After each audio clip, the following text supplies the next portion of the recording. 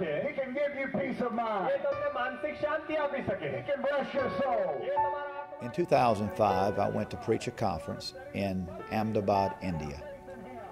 After 5 days of preaching, they was taking me back to the airport.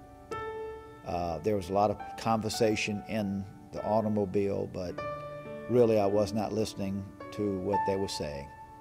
I was looking at the people. I was looking at those that was lost.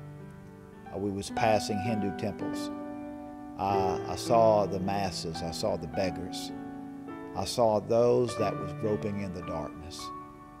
And God got a hold of my heart that day. And I promised the people, I promised God that one day that I would be back. I pastored 9.5 years in Franklinton, Louisiana.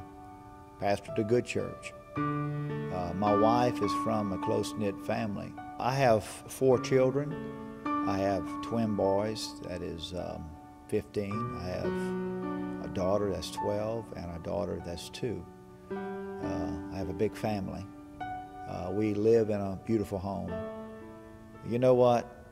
When you begin to look at the population, when you begin to look at the souls, when you begin to fall in love with these people, yes, it hurts. Yes, leaving family is hard.